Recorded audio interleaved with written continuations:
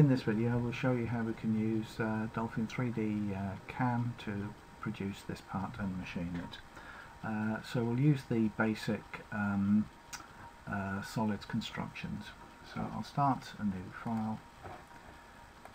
Okay, so the way that we create that would be to go into solids and define some cubes.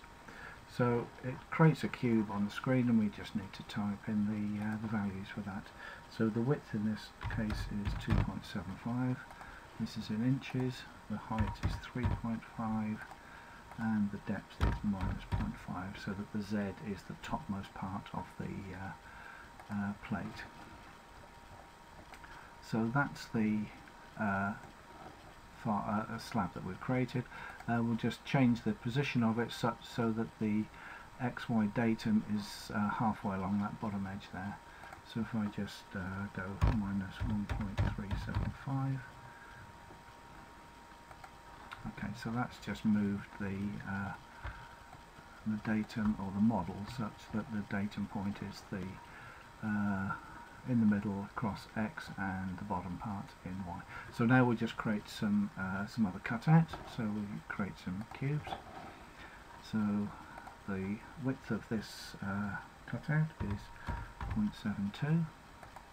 The height is 1.3. Sorry, the height is 1.35 and the depth is 0.25. So that's created the cube there. We just need to get its position. So if I change the position there to -0.36, which is half of the width. Okay, so we've got that, and then we just need to move that up off the bottom, 0.1. Okay, so we've got that.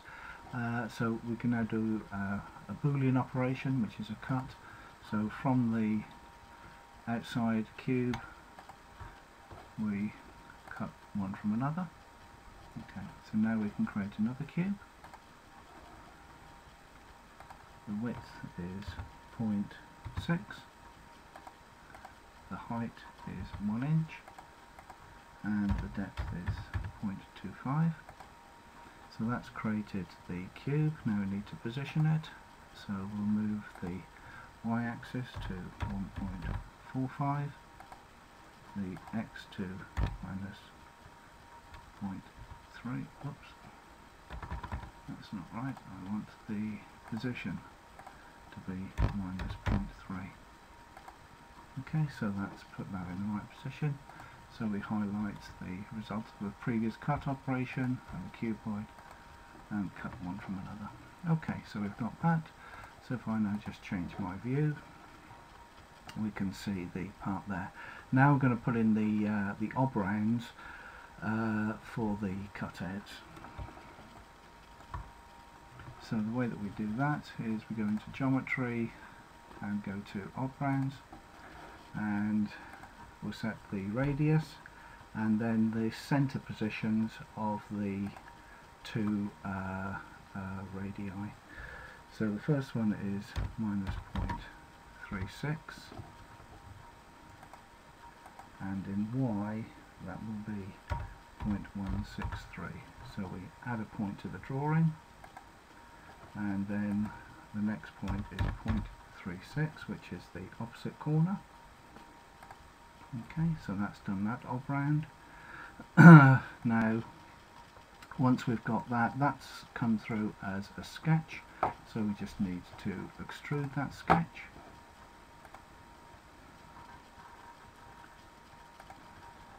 And we'll make it minus because we're going into the job and the depth is 0.25. So that's done that. So now we've got the result of the previous cut operation and the extruded solid, and we cut one out from another. And we can do another obround, -0.36 in X, and the Y dimension, I'm just reading these off the drawing.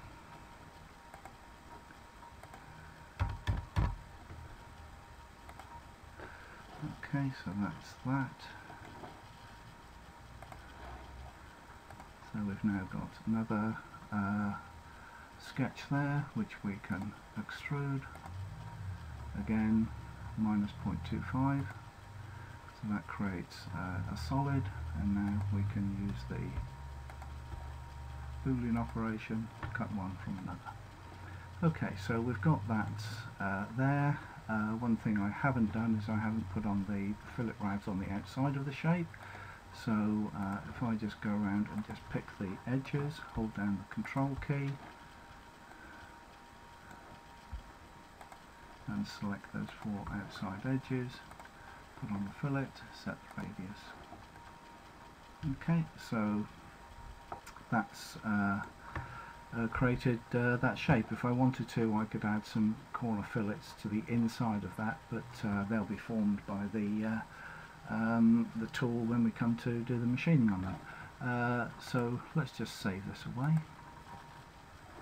and we'll call it plate 1. Okay, so now that we've got the basic geometry, we can go on to machining. So if I pick the face, what I need to do is I need to create a sketch for the outside and the inside so that I can perform 2 different operations on there. So if I make a sketch from that, so that sketch has the inside and outside. That would be useful if I wanted to do an area clearance. If this feature here was standing proud rather than being a cutout, I could use that as an island, and the system would just area clear between the outside and the inside shapes. But for what we want to do on here, we want to split the sketch down so that we've got an outside sketch and an inside sketch. So on the outside sketch, we right click and say new profile operation. So we'll be cutting on the outside of that. A roll radius will give us the approach, and then the tool that we're going to use, let's just have an end mill. The clearance plane is a position above the job. Feed change plane is where it changes from rapid to feed rate. The depth I want to cut to, and if I need any step downs, if I'm doing roughing cuts on there, then I would choose the step down between each cut. Okay, so that's created that. Now one thing that we do just need to do is the final depth of that is 1/2 inch. Okay, so that's created the outside machining. So now we'll do a pocketing operation on the inside shape. So we right click again and we want a new pocketing operation. So this is the step over of the cutter. The starting position for the machining can either be the center of the part or it can be the outside. So we'll start from the center.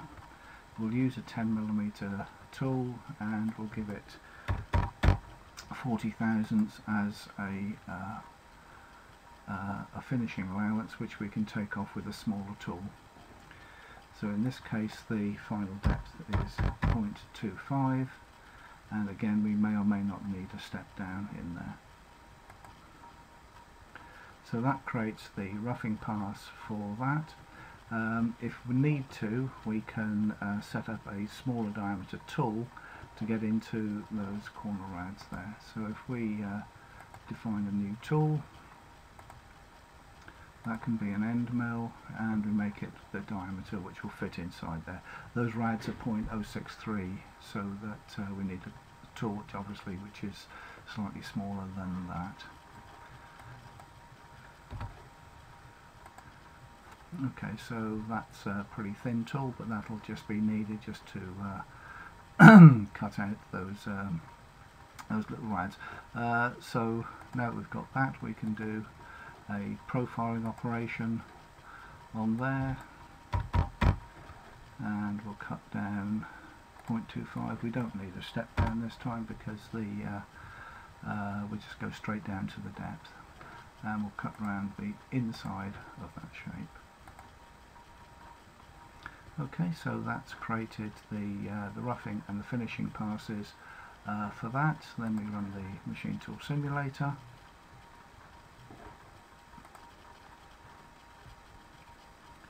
So that's loading the simulator now. We can set up various stocks and so on if we need to, but if we just click simulate, then we'll get the the simulation of the part.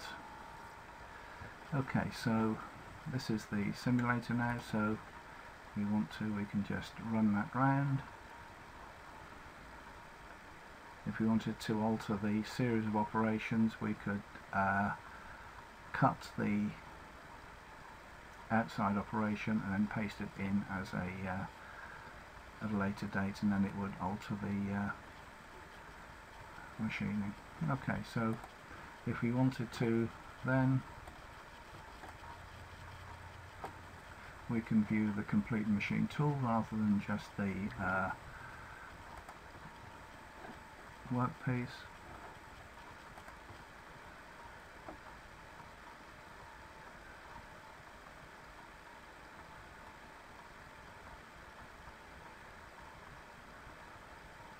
Okay, now one thing I have noticed is that when I did the finishing operation on the inside, I didn't change to a smaller tool, so I'll just go back and do that now.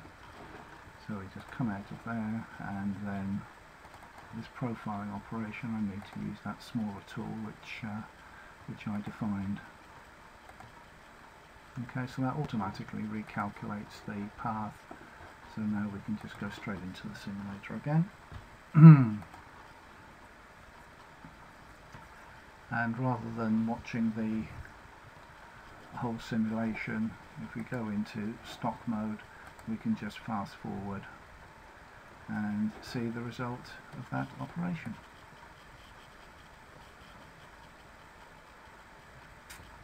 Okay, now if we needed to, again, we could use different strategy to use a slightly bigger tool, and then we'll get rid of those little slivers there, but they'll fall off anyway. Okay, so that's how we create the geometry and machine that part. And that was using the 3D functions, using the solids and the geometry constructions within 3D CAM.